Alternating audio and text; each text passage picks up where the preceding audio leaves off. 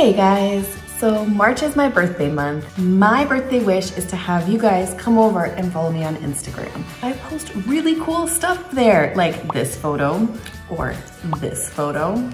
If you want to help make my birthday month a little bit more special, then come and check me out. I'm Jovie's Home on Instagram. Hi, welcome to Jovie's Home. Today, in honor of International Women's Day, I wanted to share with you 8 badass, fearless Dutch women.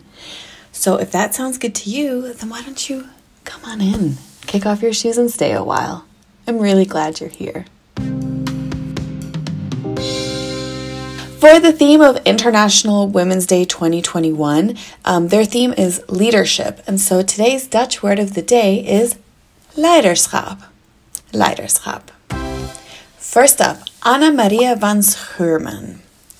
Anna Maria was the first woman to attend university in the Netherlands, possibly even in Europe. In 1636, she enrolled in Utrecht University, where she attended lectures hidden behind a curtain so as not to distract the other male students. She was proficient in 14 languages, she was a scholar, a poet, and she was even recognized as a painter by the St. Luke Guild of Painters in 1643. She was also a really strong advocate for female education. Unfortunately, due to the customs of the times, she was not able to ever officially graduate from university. Jacoba van de Brande. She was the founder and the first chairperson of the Physics or Natural History Society of Women in Middelburg. In Dutch, we would call it the Natuurkunde Genootschap der Dames te Middelburg in 1785. Hers was the first all-female science academy in the world. Aleta Jacobs.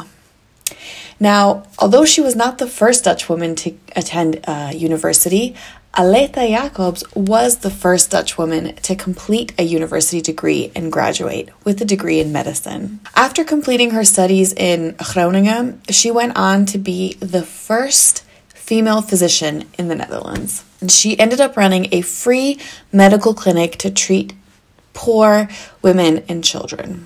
Throughout her life, she fought for equal rights for women in the Netherlands. Mata Hari. Mata Hari was born to a wealthy family in Leeuwarden in 1876. She ended up abandoning her studies when she responded to a newspaper advertisement posted by an Indonesian-based Dutch army captain who was looking for a wife. So off she went, but a few years later, she abandoned him too, because he was an abusive and she returned to Europe, and then she established herself as an exotic dancer. She was absolutely beautiful, and she was a courtesan to men of influence and great wealth. However, once her dancing career began to fade, she became a spy for the German army during World War I. Eventually, she was captured and executed by a firing squad in France in 1917. Corrie ten de Leeuw. Corrie ten de Leeuw was one of the biggest fighters for women's rights in the Netherlands. Now, she was not born in the Netherlands. She was born in Indonesia, but Corrie moved to the Netherlands when she was a small child. She ended up becoming a lawyer in Amsterdam. She became more and more involved with social movements and things like that. It was really important to her. She ended up working her way up in Dutch politics, where she quickly became known for her sharp speeches and her quick wit and her efforts fighting for women's rights. Corrie advocated for equal pay for both sexes and for the women's rights to fulfill the same functions as men in the workforce. Corrie is most famous for her pivotal role in abolishing the law that stated that married women were no longer allowed to pursue a profession. Unfortunately, though, she died of cancer before she saw that her passion project was a success and that the law was indeed abolished in 1957. She also played a really important role in obtaining voting rights for women in Suriname. Aunt Truus. Aunt Truus was a Dutch resistance fighter who brought Jewish children and a few adults into safety before and during the Second World War. Together with other people involved in the pre-war kinder transport, she saved the lives of, you guys, more than 10,000 Jewish children who were fleeing anti-Semitism. After the war, she ended up serving on the Amsterdam City Council. Now, there is a beautiful statue dedicated to her and her work in Alkmaar, where she's from. And if you're ever in Alkmaar, I highly suggest that you check it out because it's emotional and moving. Hannie Schaft. One of the most famous Dutch resistance fighters in World War II was known as the girl with the red hair. This nickname belonged to Jannetje Schaft, but she went by the name of Hannie. Now, depending on who you ask, Hannie was either a hero or a vicious assassin. Her fame stems from various books and movies that appeared later on describing her tumultuous life. Now, Hannie, what she did was she helped Jewish hiders by smuggling stolen food and like coupons and identity documents and things to help Jewish people survive. Eventually, though, she joined a rather infamous resistance group for which she instigated various attacks on German collaborators and traitors. She dyed her famous red hair black to avoid recognition. Now, just before the end of the war, there was an agreement signed between the warring factions that they would not execute women. However, this rule did not apply for Hannie when she was finally captured. The story goes that the first shot that they fired at her execution just kind of grazed her, after which I can just imagine her looking and being like, yo, I shoot better than you. Anne Frank. Now, although she was German, I have to mention Anne Frank. I cannot exclude her from this list because she is very memorable as a woman in the history of the Netherlands. I'm sure you know that Anne used her diary to document her life in hiding in the Amsterdam attic during the German occupation in World War II.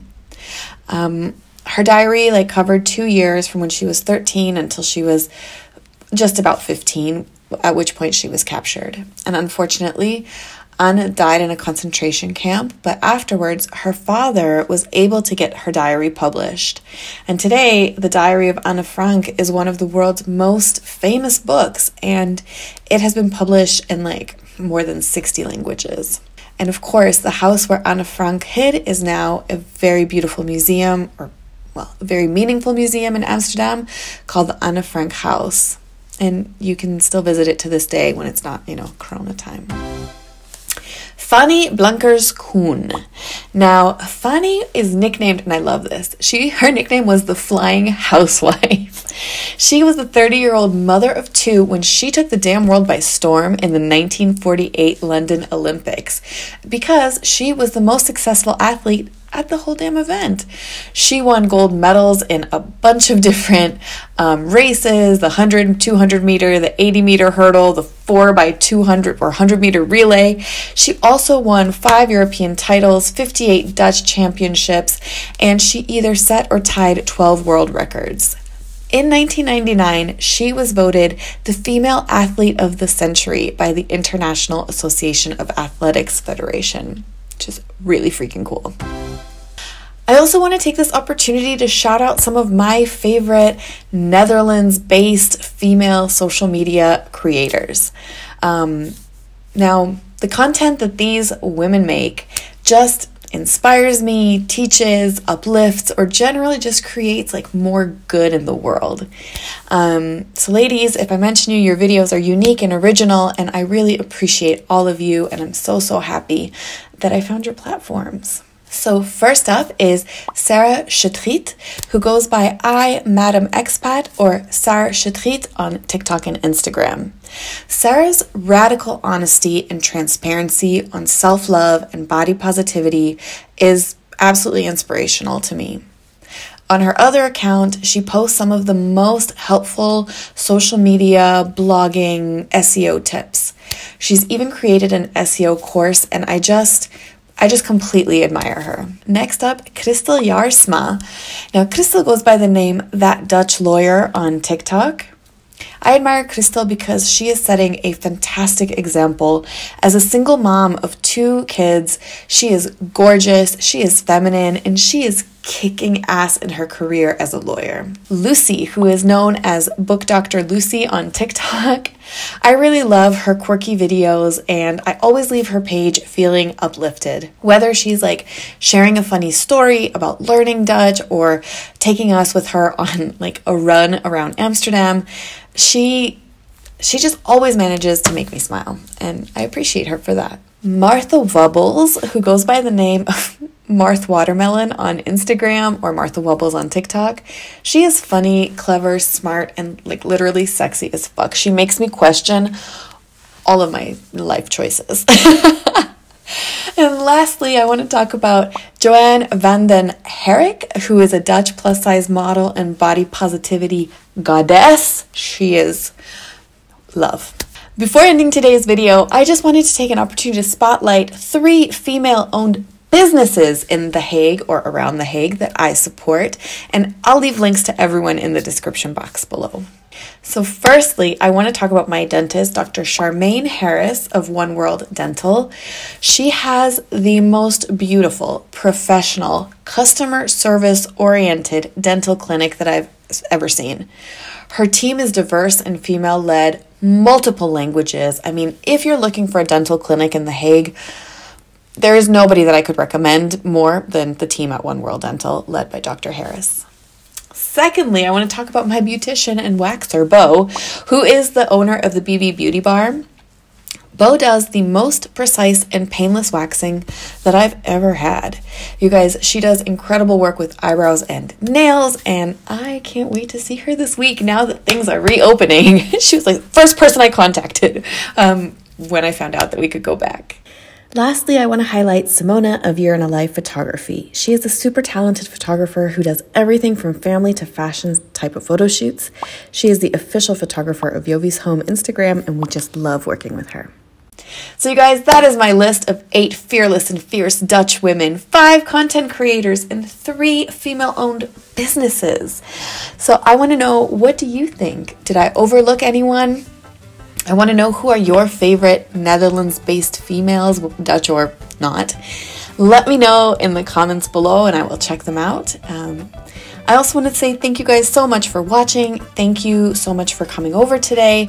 I really appreciate any time you spent with me today. I hope you enjoyed this video and I look forward to seeing you in the next one. Doei!